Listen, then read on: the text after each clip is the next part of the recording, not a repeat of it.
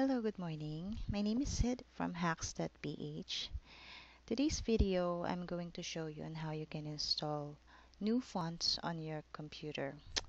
Ano bang benefit kapag alam mo mag-install ng font sa computer mo? Of course, when you have projects, for example, you want to DIY your son or daughter's invitation and you found good-looking invitations sa Google.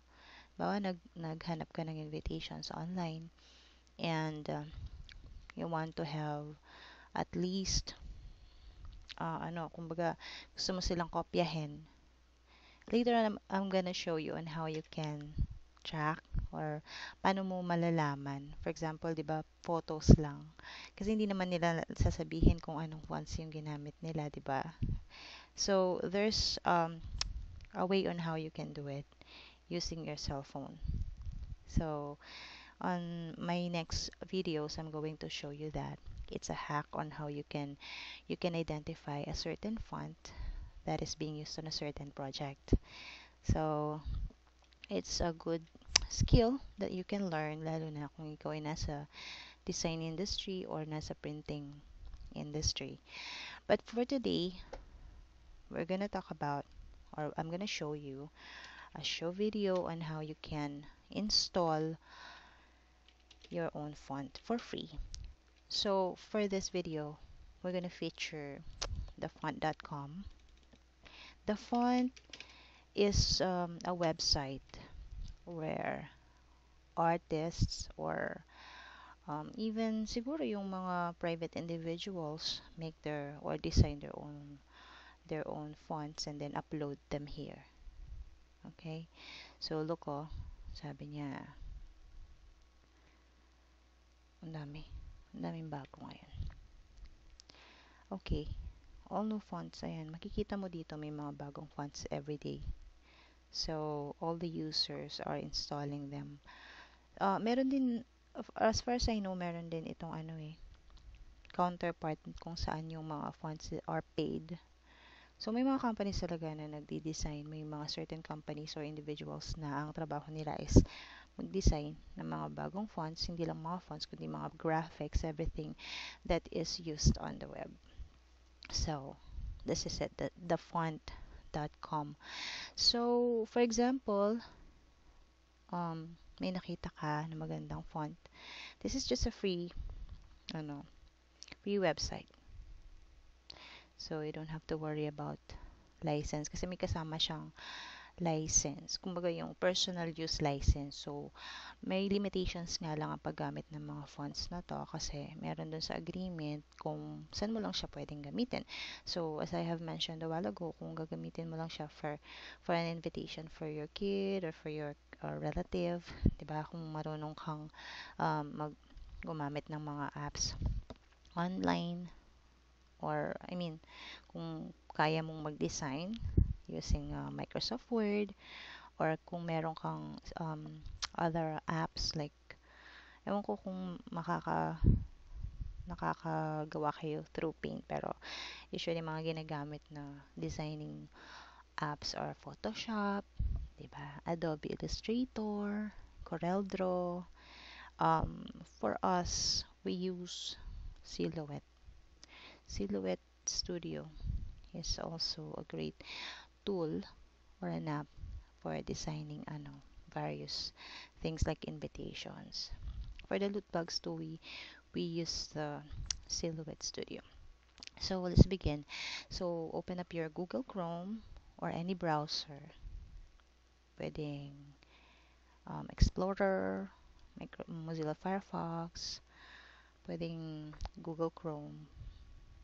Palaging ginagamit Google Chrome.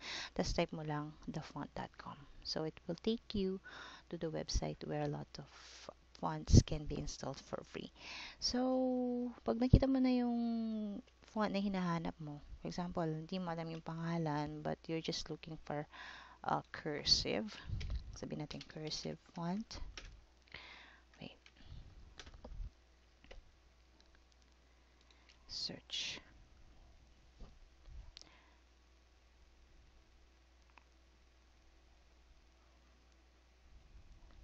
Yan.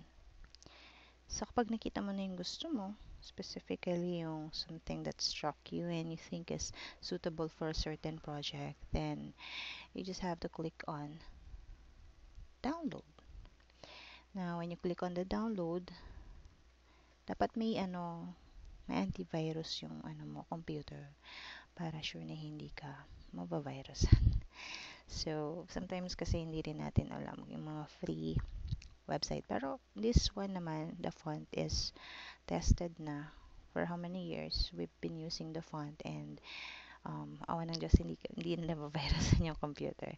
So, when you click on it, when you click on the download, the zip file will be installed or will be downloaded on your computer. Hindi pa pala install. It will be downloaded on your computer. So, click mo lang, double click.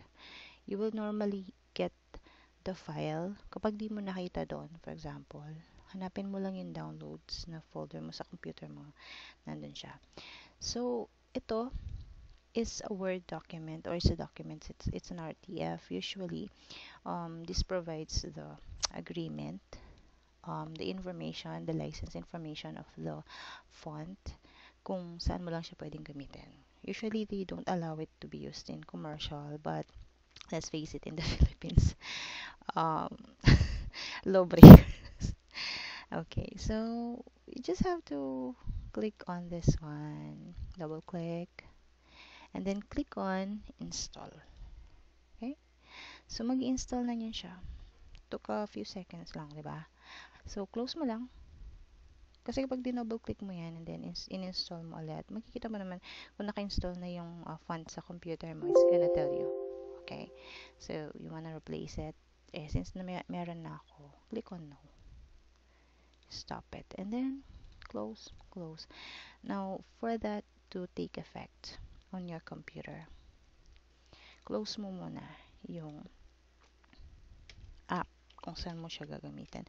Actually, all the apps na meron ka or mga software na meron ka, for example, Photoshop, ganyan. So, installation of fonts will only take effect after a restart. So, you need to close the app first and then reopen it for the font to appear or for the font to take effect. Okay, so, tatry lang natin si TENGWAR cursive on my Silhouette Studio. Sorry, medyo mabagal lang ko ngayon.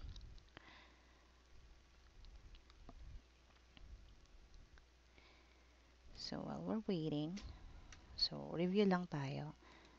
So, open your browser.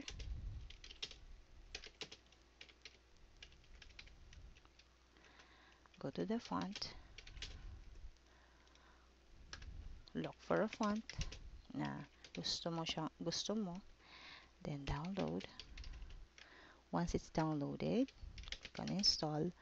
Look for OTF or yung extension nila. So, makikita mo dun sa zip file mo. For example, this one. Makikita mo siya, TTF or OTF.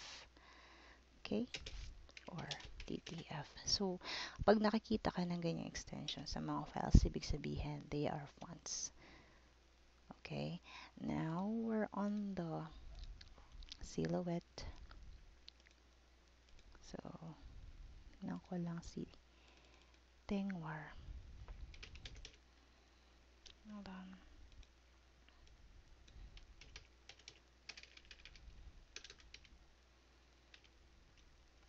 Medyo naglolo ko minsan yan eh.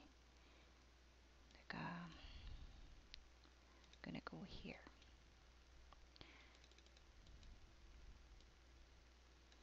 T.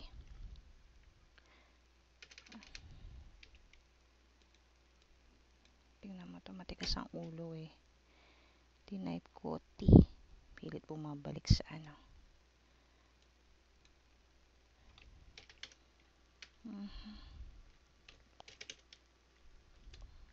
Ito minsan nakakaano dito eh. Medyo nagiging tedious. Ayun, TENGWAR. Tingnan mo oh. Matigas ang ulo niya. Okay. TENGWAR. Ayun. So I'm gonna type in something. Gladys. So, maintindihan. Parang nag-iba. Tinype ko Gladys, but it's giving me that kind of appearance. So, technically, ganyan lang.